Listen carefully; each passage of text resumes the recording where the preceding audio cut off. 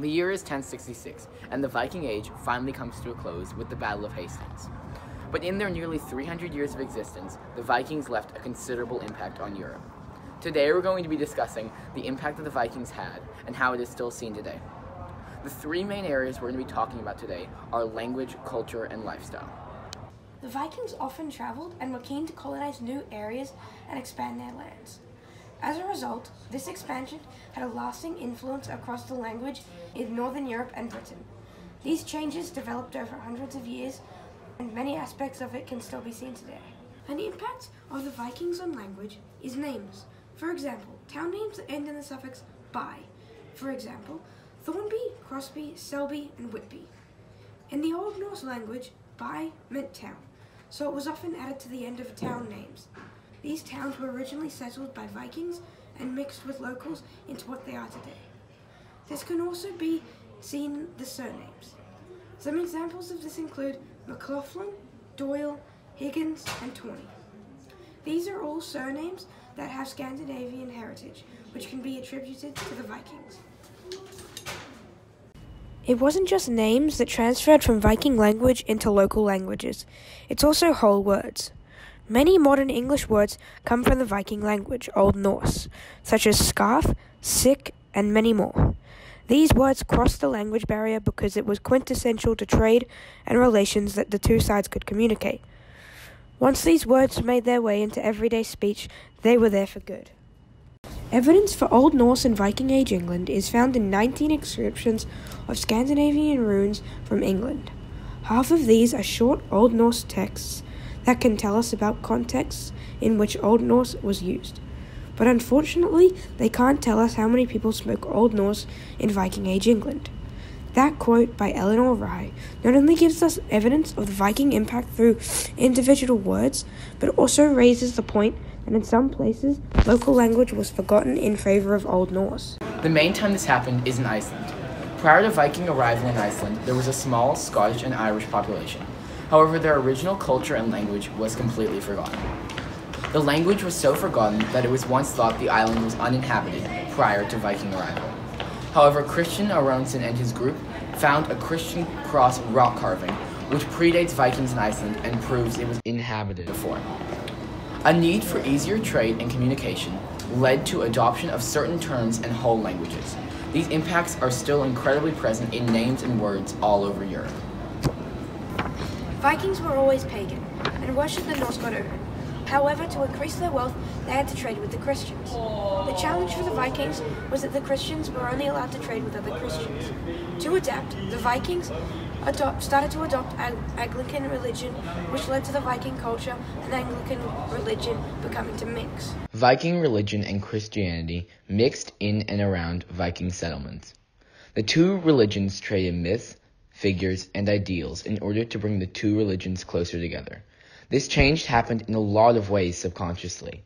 Simply as Vikings and Christians were interacting, they shared their religious beliefs and customs, leading to a gradual inclusion of parts of the other religion. On screen is a coin from York around Viking times, which shows both pagan and Christian myths and design techniques. Not only myths and customs mixed, but also traditions. Traditions mixed even more naturally than the rest of religion because of a desire to celebrate together. As these traditions mixed, they quickly became shared festivals that were half of each religion. An excellent example of this is Christmas, and many of the traditions around it. Though the main morals and story of Christmas is Christian, many modern traditions like Santa Claus, Christmas trees, and more have Viking origin. Vikings and Christianity didn't just mix. In fact, by the end of the Viking Age, Vikings had become completely Christian. The Viking motivations for turning Christian weren't one of divine intention, but very calculated, to improve trade and relations. This is because there was a Christian law prohibiting trade with pagans, and despite the Vikings' best efforts, there was no other way to get around that. After a while, the Vikings thought it easier to simply become Christian as a way of solving this problem. Turning to Christianity was also evoked by the growing number of Vikings living in settlements who had adopted Christian beliefs, while Vikings living in the homeland had their minds changed by an outpour of missionaries that came to Scandinavia to promote Christianity. Through the century-long Viking control of Europe, the two cultures shared ideas, forming the modern Christianity and the traditions we know today. Vikings were incredibly innovative, and the sharing of their groundbreaking ideas with Europe changed what was possible. Everything from the comb to swords to modern ships have been inherited from the Vikings. When these inventions entered Europe, the impact was drastic. One of the most influential Viking inventions was their weaponry. The Vikings created extremely sophisticated weaponry which changed the landscape of Europe in the way that any advancement in warfare does. Viking weaponry was so revolutionary because of its material, it usually being made out of new metals. For example, Viking swords were pattern welded, which is when wrought iron and mild steel are twisted and forged together to form a strong construction. Later swords were also made out of homogeneous steel, which was again revolutionary for its time. These weapons are so much better because they stay sharp, which allows for longer battle. These weapons also don't bend or break easily. New weapons allowed for battles to be continuous without worrying of swords' sharpness mid-battle.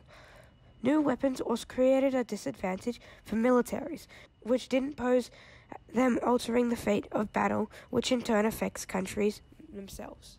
A second Viking invention that was revolutionary was the longboat. This boat was a long, light, square-sailed ship that was used for battle. This invention had the same impact as advancements in weaponry. It led to unfair balance toward those who had the technology and generally boosted the effectiveness of war, which affects everyday people through higher losses in wars won and lost because of this technology, and paved the way for future inventions which lead to the modern day. Vikings had cutting-edge inventions that made or broke countries based on who knew how to use them. The inventions changed the face of Europe through allowing more advanced warfare, everyday life, and innovation to come. Vikings expanded their territory looking for riches and trade. However, in the process, they permanently altered the history of Europe by spreading their language, culture, and technology. Their legacy will be remembered for years to come as the profound impact they had is permanent.